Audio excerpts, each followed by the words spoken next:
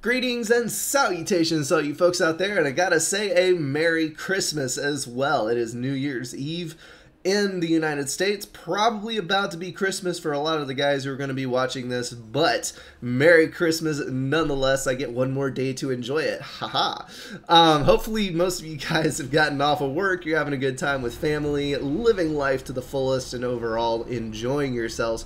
I got a epic Setons for you just to fill out the time. This is going to be a longer cast. Hopefully you'll have, this will give you something to do while all of your family is off doing other random things that you don't really want to be a part of. Let's go ahead and introduce the teams and we will jump straight into it. We've got Voodoo on the southern side taking Seraphim on the rock. We've got Foley on front as Aeon. This must have been an all randoms game. Lord Monster taking Cybran on the beach. And Kosher taking Aeon in the rear position. You know, maybe it wasn't actually random because Voodoo and Kosher always play together. So this must have actually been a normal game. We've got Cassius, I think. Yes, Cassius with the name change. UEF on front for the North. Desync, hopefully not indicative of this game. Aeon on the rock. We've got Brian going Aeon Air and Dawn going Cybran Beach. And here we have the nastiness of a first bomber. That is an absolutely soul-crushing way to start your game as front. When you lose your engineers, you've got no power. I wish you would have ground fired in between these two engineers so it could have actually done some real damage, but sadly, that was not the case. He is, however, going to snag these engineers in one shot, and there is the mobile anti-air. So that is a complete and total stall for Cassius, and that is going to be pretty hard to come back from. He is going to get a lot of mass, but that is going to pretty much cripple his entire game. I gotta say in advance of this cast, two things. Number one, I am sorry, I do have a bit of a stopped up nose and a tiny bit of a cough, so there may be some silence gaps in which you can assume I'm saving your eardrums and maybe a little bit of a nasally sound, but I cannot help it. And secondly, this replay does desync at some point. I don't know exactly what minute it is, but it has been watched completely through by one of the players here, and it does not change the outcome of the game or anything that happens. So I have my Screw This Pop-Up mod at the ready, and we will let the little white chat scroll by and enjoy the game regardless. Up here at the front, of course, we've got the mass grab. Cassius doing his trademark point defense at the mid, missing out on some reclaim, but he is going to snag it with, well, he used to have engineers in the back, but that first bomber kind of obliterated that idea. And so he is going to try to snag as much as he can while playing catch-up. And then on the left, Voodoo did get his island, and there has not yet been an island grab on the right-hand side. This is a 1200 versus an 1100, and neither of them do I recognize as normal Setons players. Oh, that's painful to watch. So many engineers being killed. Desync doing a phenomenal job of helping out his teammate. This bomber is still up here, still denying expansion. You can see down here, look at Cassius on the rank boards. He's half the score of the other player, actually 1/3 the score of the other player, and far, far behind. But this bomber will help even things up just a little bit. It's too late to make a huge difference, but it will slow him down and hopefully give him a chance to come back. Let's look at Cassius is reclaiming, you got 2400 and Foley 5700. So that point defense was an absolute waste of time, effort, and mass, and pretty much screwed over the northern team reclaim-wise. On the southern side, we had Engineer and Mantis drop. That was very nicely executed by Dawn, pushing a whole lot of interceptors to clean up the airspace over here, dropping all of this stuff, getting the point defense online to eliminate that Tech 1 factory as fast as possible. Gonna kill off that artillery after firing only one shot, which did not kill the engineers. The engineers are gonna build a land factory of their very own. So that was a successful island grab for Dawn. Very well done. Got another bomber coming down from Desync.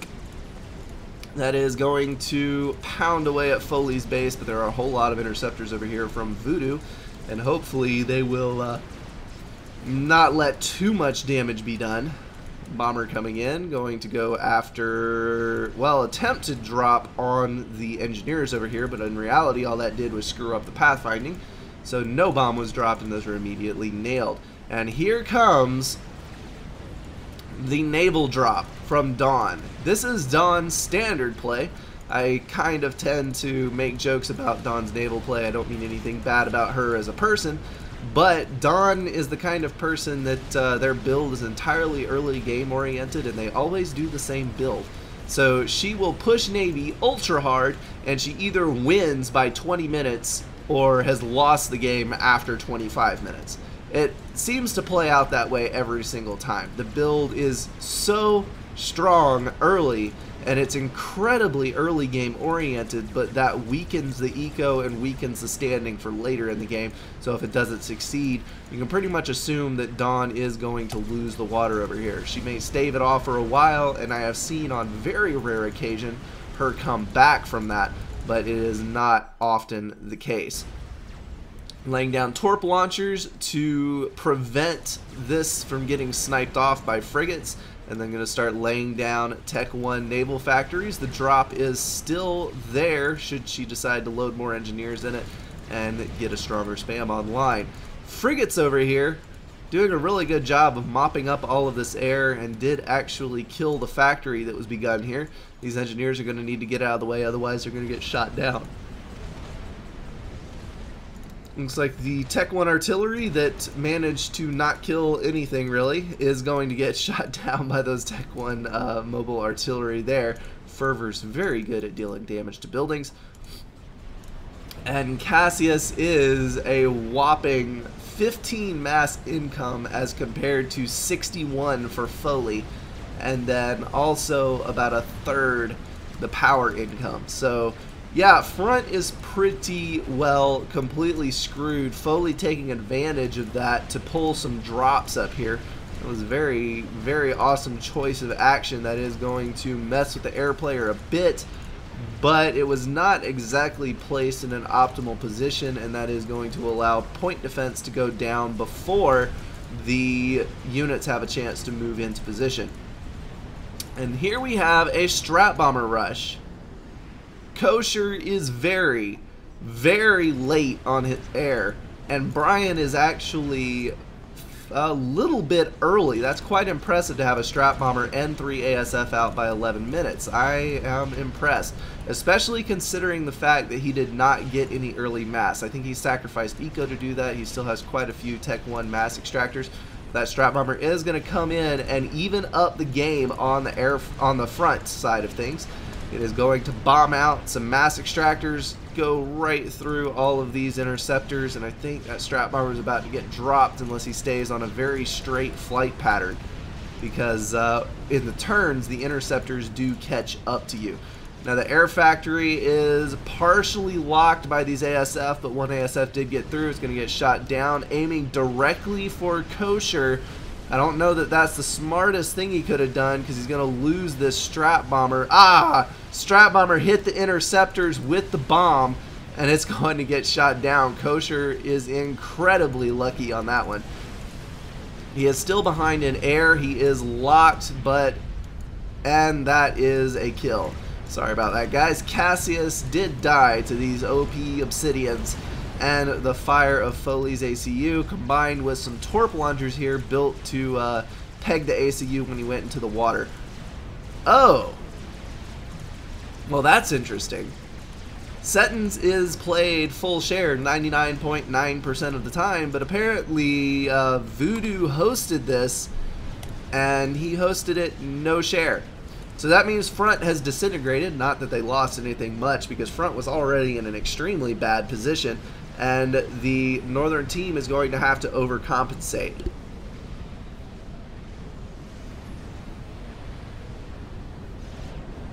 Sorry about that, guys. A little bit of a dead space there, just like I was describing in the beginning of the cast. Got a strat bomber, a second strat bomber out for Brian. He is hovering that around in the mid, not sure where he's headed with that. Then we have a whole lot of Tech 1 subs, tons of torp defense, anti-air, and all kinds of other things in place for Dawn. But these frigates are going to attempt to bypass the production and head directly for the Tech 2 factory coming up in the rear. However, this is not going to work out because there are a substantial amount of Tech 1 subs in the water that are going to thin out the frigate count before they even get across. Additionally, there is going to be a destroyer built by the time the frigates hit. I think, coming in range now, and pop, destroyer. There we go, right on time. Strat bomber headed down towards mid. I think that may have been a hit on Foley, not entirely sure. Don't know why Brian is continually targeting terrible things with the strat bombers. If he would have gone for eco instead of the ACUs on those 2 instances, then I think he would have actually done a substantial amount of damage to the Southern team, possibly irreparable damage. Did that destroyer die? Oh, no, it's down here.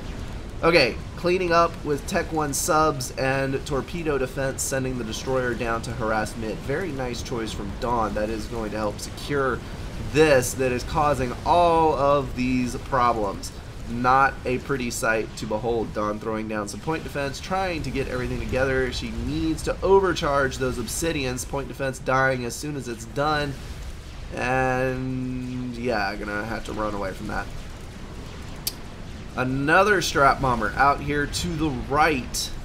Brian keeps pushing out the strat bombers. He is very, very far ahead of Kosher in eco. 195 versus 130. Has more ASF, has a strat bomber, and overall is just poning Kosher. We've got a Solus over here as well that is standing by to assist should the need arise versus these Seraphim units. And then these brave little engineers who have survived everything so far at 16 minutes into the game get dropped by some Tech 1 tanks that are just going to be too much for it. Oh my goodness. That was so close. That point defense almost finished. That would have been brilliant. But sadly, it did not. At least the Mantis are going to be able to reclaim the wreckage after everything is cleared out. Got some Tech 2 gunships coming out from Brian that's going to help his teammate clean up those units right there. And we've got a large, very large Tech 2 spam coming from Desync that is going to help secure the neck here. Now, normally the land investment here would actually be very harmful to the Navy slot because you're investing into land while your opponent is investing into 100% Navy. But in this case, it actually works out because, as you can see up here, he's building blazes, and those are going to be able to jump into the water and assist the Navy. So these are a dual-purpose unit, going to work out very nicely. Got 5 destroyers, count them, 5 destroyers moving in. Mercies from Desync.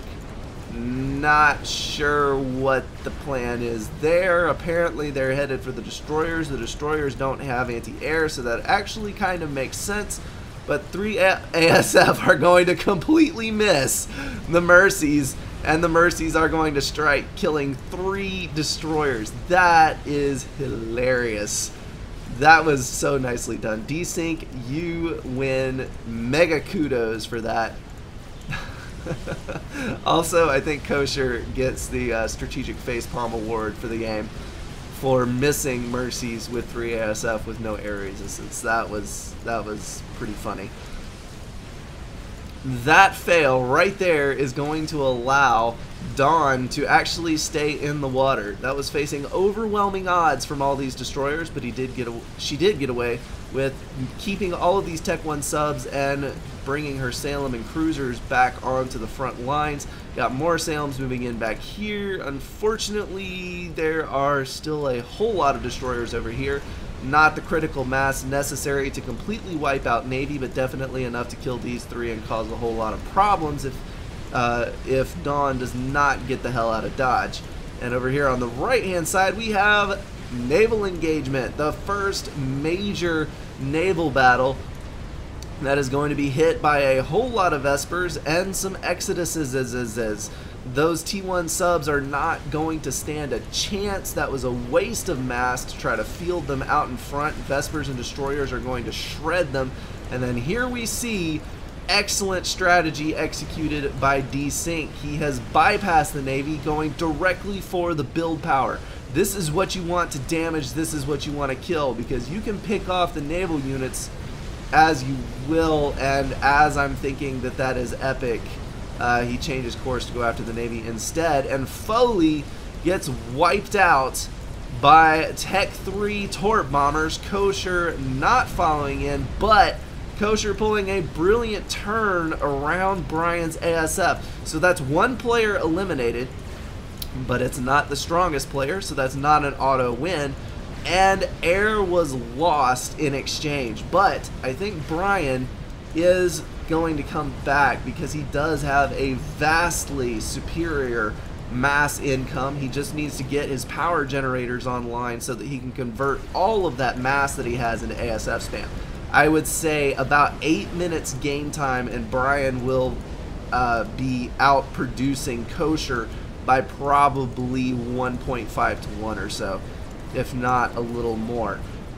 Down here, we're going to see a naval loss, I think, unless something magical happens. This is where, I hope D-Sync watches this. If D-Sync had pushed all of those hover tanks into this production, he would have won. Because Lord Monster has made a critical error. He has a lot of build power, but he only has one Tech 2 factory. Therefore, if you kill off all of his Tech 1 engineers and eliminate his build power, he will not be able to reproduce his build power very quickly at all. He will have to take the time to build more factories, or he will have to take the time to build all of those engineers again out of that single factory. And that will take him quite some time. He may have lost the Navy up here. D-Sync, you may have had to withdraw, but once you wipe out the build power, you have all of your build power and more eco. You could have rebuilt your forces easily, and at this point in the game, a couple minutes after this shenanigan right here, you would have been steamrolling him instead of falling into full retreat and trying to rely on your incoming wave of destroyers to save you from the mayhem that's happening right here. You're still going to win overall, but you would have won about 4 or 5 minutes faster if you had extended the hover tanks to begin with. It looks like D-Sync is king of the eco at the moment. He's pulling 359 mass. A lot of that thanks to getting the mid mass extractors and all of the reclaim from in there. He's pushing a totally ludicrous amount of hover into the Northern Ocean, trying to save Dawn. And here is what I was talking about with Dawn. Dawn had the very strong early push, had units out, had survival, got the island, didn't win by 20 minutes, and now we're here at 25 minutes watching her get pushed out of the water. So, yeah, that is the problem with early oriented builds. If you fail, you are screwed. That is just about all there is to it, barring some extremely good... Well, what have we here? There is a fire beetle drop. It does not have stealth on it, I don't think. Brian has built, either it was given... Ah, there is stealth. He was either given some fire beetles or he has a Tech 2 Cybern factory and built himself some fire beetles. I think he was given fire beetles. Nope, there it is right there, Tech 2 land factory. He has built some fire beetles and he is winging his way far, far, far south. He looks like he's going for Lord Monster, going to try to pull a fire beetle snipe. Question is there Omni, and will Kosher see that coming? There is stealth, so it's going to be hard, and they do not have Omni. So they're not going to see that for the last second, because his trajectory right here has no units in the way, unless there is a happy happenstance coincidence. Well, that was repetitively redundant. That allows this transport to get spotted. He needs to move, though, like El Pronto, because that is going to waste. There it is. He's moving away now. Got Scout coming across just to double check the location of that ACU. I get the feeling that we're about to see a death. And the drop is confirmed right next to the ACU. I have to keep an eye on that. Got a lot of hover tanks pushing out for Brian, using that tremendous mass advantage to assist his teammates. He has a lot of income compared to Kosher. Kosher still sitting on uncapped T2 mexes, and here comes the drop right there. Does Lord Monster have overcharge? He does not. That is going to be game. right there for Lord Monster. Holy cow, that's embarrassing when you die to fire beetles, especially in an instance like this. And that is going to leave the entire right-hand side empty, completely devoid of any form of defense, leaving Desync to spam whatever he wants. And I imagine he's probably going to start pushing torrents immediately. Let me see. I cannot tell from the outline of that unit. Nope, it's battleships. I would swap to torrents because they have greater reach.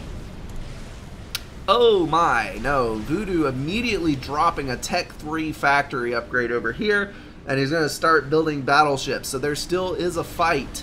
If they can grab the reclaim, dropping ACUs in the water. Then they say, we're not going to get fire beetles sniped. Hell no. And these guys are buddies. They are in chat together. I am 100% positive, and they are very good players. So they may not play Setons all the time. They may not know the meta of the map. And Brian could probably sneak some things past them, but I think now that they have the whole map to themselves, they've got all the eco to themselves, and they've got all that reclaim to suck up, I think they can actually work some magic here. We may see a good comeback on this. Looks like Voodoo is king of the eco now. He does have very extremely high mass income, and he's about to get all of this reclaim as well, so we're going to have to see what he does with that. And Sniffle Break.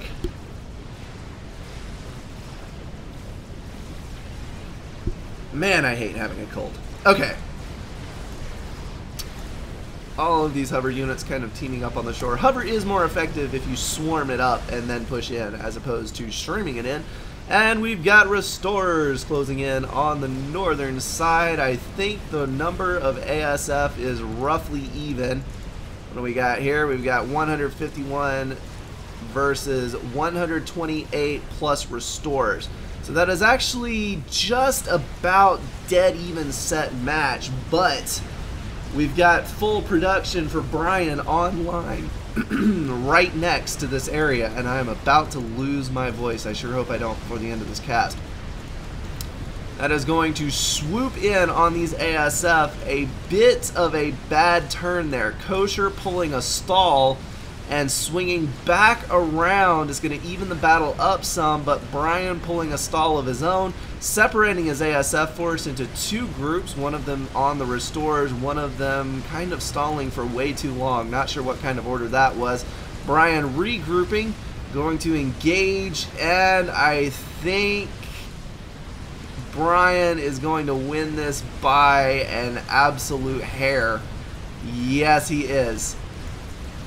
Some bad turns, some good turns. Overall, well executed by Brian. So that is going to be an air win for the North. Brian back in control of the air. 100% ASF restore on the southern side, trying to stall out these units. But Kosher is spamming his restores one by one into a bank of 3 cruisers, which you will recognize as the worst plan ever.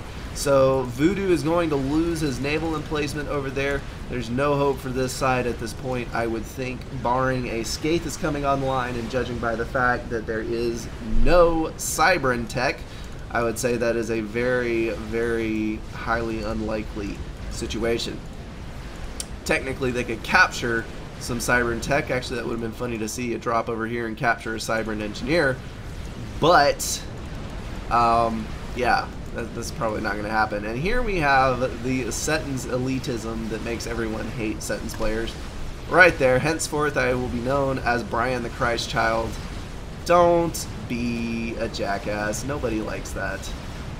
Ugh. Alright. Down here, Kosher using Tech 1 engineers is pretty much his only source of build power. I would strongly encourage Kosher to do something a little more like this, because these guys have 120 build power, which replaces, and my brain just completely disengaged on math. That's going to be 24 Tech 1 engineers. So each one of those replaces 24 Tech 1 engineers. A total of 5 totals out to about 100 Tech 1 engineers. You get the adjacency from 4 power generators, drastically reducing your power costs. and overall it works out really, really, really well. I would still keep one factory super heavily assisted so that you can rush production on, say, a few strat bombers, some air scout streams, or whatever else you need in that instance. But I would shift my main ASF production to a template such as this, and there is the desync. That is what I was waiting for. Let it pop up a couple of times and we will... no, it was a single desync. Very nice, very nice. The person that sent this to me did not mention that it was a single. A lot of times in a replay like this, you'll have a single desync like that when someone leaves, and as long as there's not a second one, nothing has changed. When you get the continual desync pop-up window is when you 99% of the time have a problem. But on very rare occasions, the game will still actually hold true through a desync. So you guys who send me replays, always check for that desync window. If it pops up once, you're totally fine. If it pops up a bunch of times, you got to keep watching to make sure things come out like they're supposed to. And there it is again. So apparently the single desync window is not the case in this one. But like I said, this one has been checked and will hold true. Got a megalith wading out into the water. This is what I love about the megalith. It can kind of chill out here and be 90% underwater with a very small area above water, but it can still fire with both shoulder cannons because the cannons are top mounted. It's pretty funny looking, and I think it makes a cool weapon. Cybern has the coolest stuff, I gotta say. It may not be the strongest, I may not play with them all the time, I don't have a specific faction preference, but as far as the cool factor goes, Brackman definitely did himself proud on this one. Going to continue to pound away at those naval units and maybe get some battleships taken out of the picture as well. Dawn is pretty infamous for doing this. That is her classic rebuttal to losing Navy. If you don't take her out when you win the Navy, she just goes straight into megalith spam after she finishes ecoing. So that is pretty much to be expected. And if you're not careful about it, she'll get 2 or 3 megaliths in the water. The combined torp damage pushes up over, actually it's dang close to 1,000 torp damage between 3 megaliths, and she will just kind of chill out, just sit there in the water and slowly eat your Navy. So that can be a problem. Got the torrents coming in now. Finally, the Navy on the south has been completely won with no chance of coming back. These torrents are going to give the Aeon Navy the ability to reach very, very far inland. Actually, the longest naval reach of any naval unit outside of the strategic subs. And speaking of strategic subs, I wish there were a couple in this game just so I could point. There's one right there. The TAC missile launcher on the strategic sub is actually very handy. They have the volley fire. If you get 2 or 3 of them together that are volley firing at once, you can actually have a pretty dang good chance of taking out nuke defense with the volleys of TAC missiles from the subs, and then after you take out the nuke defense, you can nuke it. So it's a pretty cool tool, one very vastly underutilized. Most people don't use it, and I don't understand why, because it is a very incredibly handy tool. Now, where did that other there it is, out in the water. I was about to say there's 2 megaliths now. They're escaping the surface damage of this Navy, which is vastly superior to the surface damage and range of the megaliths, but while they're chillaxing underwater, they only have the torps from 3 destroyers harming them, so they will be able to take a lackadaisical attitude and slowly devour the Navy. 600 DPS on the torps total. Not an overwhelming amount, but a very large amount as far as torps go, and they will be able to take these things out. Megaliths actually do have the range to contend with T3 sub hunters as well, so those aren't exactly the most effective thing that you can build to counter them. Got torrents coming in now.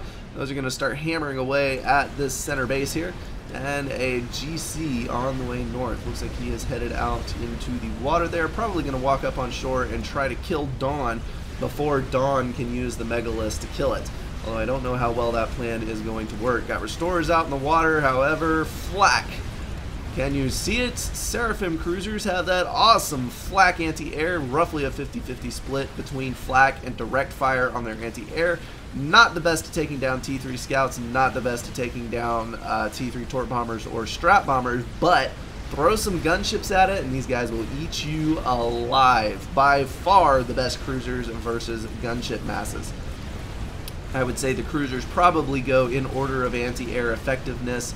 Aeon and Seraphim tied for different aspects, and then probably UEF and then Cybern trailing last because of the slow projectile speed, although they do pack in a ton of damage. So versus gunships, they're not that bad because the gunships are going to be close to target, so the slow projectile speed's not going to hurt them as much. And here we have the superior range of the Torrent. You can see that huge range circle there. You can actually get a little closer and hit these two. The cruiser range of the other factions is not nearly as impressive. It is going to be about right there, max cruiser range. So these guys do have a substantial extra chunk of the map at their disposal. Got these restorers massing up again, diving into the battleships instead of going after all of those cruisers.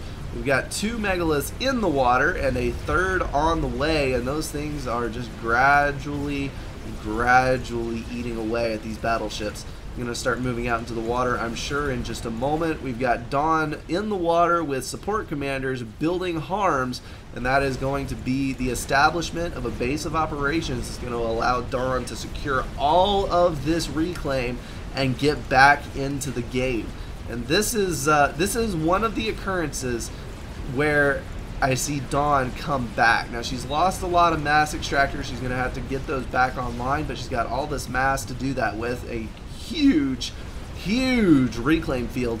But this is, if you don't kill Dawn, this is eventually what happens. She does push Megalith spam if you don't take out her eco or take out her. So kudos to her for getting back into it. Looks like all of the cruisers have been wiped out by the Megaliths, and now the restorers are free to roam the wide open plains of the ocean, devouring whatever they see. And the ticket on the menu today is battleships. Alright, running down the eco line here, we've got Voodoo with a massive lead, 528 income on the mass side, and then Kosher at 342. Then the northern team is kind of mixed up. Desync pulling 482, which is actually closer to Voodoo than I would have thought it was. And Brian 384. Dawn only 113, but Dawn is going to be pulling in ridiculous reclaim numbers momentarily, so that is nothing to be concerned about. Looks like Brian dropping an SACU over here is going to rush build spiders. I would think that GCs would probably be more effective, probably going for the stealth factor, because I still don't think that the southern team, yeah, they may have Omni. No, they don't. They do not have Omni. So that Monkey Lord would actually be able to run in pretty well and take out whatever it pleases before the line of sight comes in. Kosher engaging Brian in air. Brian had a superior number to begin with. It doesn't really matter which way this turn is going to go. Brian's going to win that hand over fist, strictly due to having, you know, half again as many ASF to begin with. Well, actually, that was a very bad turn right there. Kosher was able to gather his ASF up and do a lot more damage than I would have thought he could.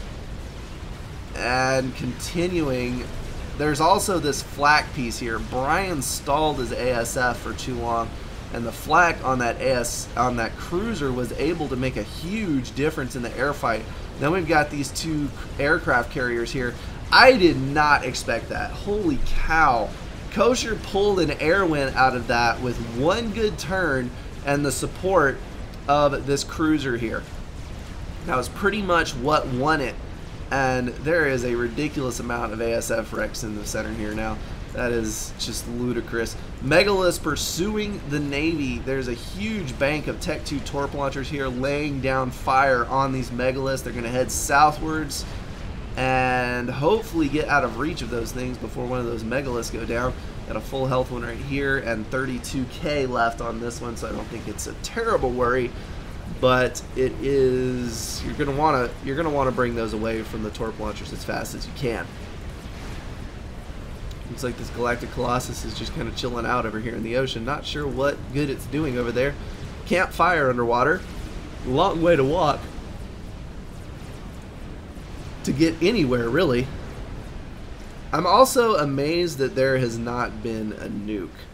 I am actually kind of flabbergasted by that fact. We're at 41 minutes, and I don't think there's even been a nuke built. There's a nuke defense. No nuke on the northern side. We've got nuke defense down here. And a Yolana Us! I've not been looking at the bases in too long. Holy kashmoles. But there are nuke subs over here, just seeing them commented on. I remember those coming out. They are about halfway done building their nukes. So those are going to be able to do some damage. I'm not sure exactly how much. And there is a nuke launcher as well. So it looks like we have moved into the nuke phase. That's not nearly as surprising then that there aren't stationary nukes, because we do have these 4, and there's only 1 loaded nuke defense down here with 1 in the chamber. So if these 4 fire together, they're going to be able to obliterate this base pretty easily. These guys are going to want to bring a lot more nuke defense online. There's 1, almost 2 loaded over here. But with those 4 nuke subs in the water, that could potentially ruin the game for them. This Yolana Os is going to come online, and I don't think the southern team has enough eco to does not have enough air to overwhelm and snipe that position. Now we do actually have a problem for Kosher. Kosher had no combat units down here, and he's now got a Monkey Lord nearly in his base. May have to switch to Mercy production on this one. Yes, there he is. He's switching to Mercies, pouring them out as quickly as he can to try to kill this freaking Monkey Lord that's about to mess up his base. He does not want to lose that nuke defense above all else. That is the only one that he has loaded. And Mercy's pouring in. We got ping going down on the nuke defense, trying to let him know that he needs to kill it. Megalith's coming up. Got distracted down there, but you can see the T2 and T3 torp bombers combined were able to kill 2 of the Megaliths before this one made shore. And this one is actually going to go down. The GC came out of the water and was able to face off with a Megalith. It did die, but it did do enough damage to help out. And this Megalith is going to go down to Tech 2 gunships, I do believe. It's out of reach of the torp bombers now, but it is going to go down to the gunships. And there it goes. And then down here we've got the Monkey Lord was able to kill probably killed the P-Gens, and then the area of effect from that killed the nuke defense, or it assisted in killing the other P-Gens. Regardless, the nuke defense is down, and Voodoo won the air engagement. I would say they have roughly the same amount of ASF, but he was able to protect the Mercies to kill that Monkey Lord and did not lose air, so I would consider that a win. We do have another Monkey Lord, however, right here, and that is headed right for Voodoo's base. We're about to see the first nuke. First, Yolana Os fire coming right up. Got an experimental bomber going down. Got an aircraft carrier started over here. I thought there was one that was more built than that, but I may have been mistaken. And we've got a whole bunch of strat bombers coming down here. Nuke fired from that sub. I think that one is going to hit. No, strat bombers are for the defense. Only a T2 sub shield there. Defense is going to go down. No! How could you? How could you only have 1 nuke defense? Ah! And there goes the Yolana Os, the last hope of the southern team. Oh, that's painful. Oh, that's painful. You're going to see a carpet nuke here from these 4 nuke subs. Going to hit 4 points in the base, but that Yolana Os did fire. It is going to head up north. Not enough nuke defense to stop it, I think, and it's going to hit the back base. kind of a wasted nuke, to be honest. That didn't kill enough to make it worth firing the Ilona Os. But when you think you've got unlimited projectiles, you're just going to start firing at the back. And that is going to be it, I think, for the Southern team. I don't see how they come back from this. They lost so much on that. They're not going to be able to load more nuke defense in time. Desync is loading those nukes at full speed. He does have balanced eco. He's going to be pumping 4 nukes at a time into this. You're not going to be able to predict where they're coming for, and you're not going to be able to build enough nuke defense to stop it in that amount of time. So I think we're about to see the slow winding down of this game. So sad to see. I was excited about that Ilona Os. That was so awesome, and it did get to fire, but then it immediately died to submarine nuke, which is like, yeah, that's the strongest nuke in the game versus the weakest nuke in the game, and the weakest nuke is going to kill it. So kind of ironic that the Ilona Os was built and the nuke subs won the game, but so goes it in Supreme Commander. And here we see the rally of the Navy with the assistance of all of these torp bombers and all of these gunships, but I don't think it's going to be enough. They're going to fall prey to all of these harms that are in the water, and I just really seriously doubt that this is going to do any good. I think this is probably just Voodoo in his final war cry, reaching out for somebody to kill, but it's not going to happen. Brian flooding the area with flak and blazes. He's going to do a dang good job of suppressing this naval push, and then I think it is going to be it. No way these guys are going to come back from this. Got a Galactic Colossus coming in from Brian, moving towards the back. It's just a matter of killing the ACUs now, and they have nothing in between them and potential attacks. A single nuke, some torp bombers, whatever these guys want to throw down there, it is going to take those guys out. So let's just kind of chill out here for a second and see what it is that kills them. I think I can get a couple more. Nope, I'm at +1. Can't get any more sim speed out of it. Too many engineers assisting and doing things. And yeah, so sad. This right here is the biggest lowering of sim speed in this game. There have been instances. There was one game that I was in where we had all of those things assisting, and I brought on about a dozen T3 air factories at the same time because I was upgrading Tech 1s, and I control K'd about 400 engineers, and we actually went up 2 sim speeds when my engineers stopped assisting. It was pretty ridiculous. NGMod is one of the best things that has happened to FAF. It does provide a whole host of benefits, both in land span potential and in lag reduction when you're talking error production. So there's really no good reason not to use it and use it to its potential, because this engineer spam is the old way to play things, and it's not nearly as effective anymore as using your templates. Something that I do a lot, because I do kind of like the focused build power, because it allows you to condense your stuff behind one nuke defense early in the game. You can use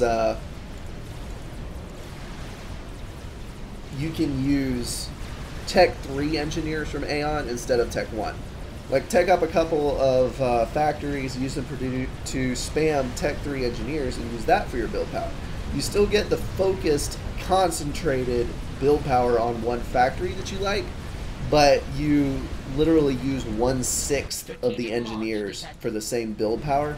And Tech 3 engineers are not only as mass efficient, they are ever so slightly more mass efficient than Tech 1 engineers mass to build power. So you can get away with using those, and they will actually pay for themselves eventually over the cost of the 2 Tech 3 factories to produce them. And that right there is game, set, and match. Got all of those nukes coming into different locations to try and prevent the ACUs from getting away by running in any one direction, but first nukes got it. So that is going to be game over. Well done by the Northern team, overcoming a ridiculous stack. And statistically speaking, that was a huge stack, but honestly, I don't think it was as bad as they thought it was, because we have several dedicated Setons players on the northern side, and then Voodoo and Kosher, while they are very extremely skilled, and both of them do play Setons some, they do not exclusively play Setons. And so it's kind of that whole deal where a 1500 who only plays one map can usually beat an 1800 that plays a variety of maps when the 1500 is on his home turf. So that's kind of working against the balance equation on this, but still very nicely done by the northern team. Kudos to Desync for a few excellent naval maneuvers, and overall well played. All right, guys, that is going to wrap up this game for me. An extremely long cast right before Christmas. I hope you guys enjoy it, and Merry Christmas to you. May your new year be awesome. You get everything that you ever wanted from Santa Claus, and hopefully those of you who do so did not spend too much money and can afford to pay your rent next month. Alrighty, guys, I'm going to get out of here. Thanks so much for watching. I will see you in the next one.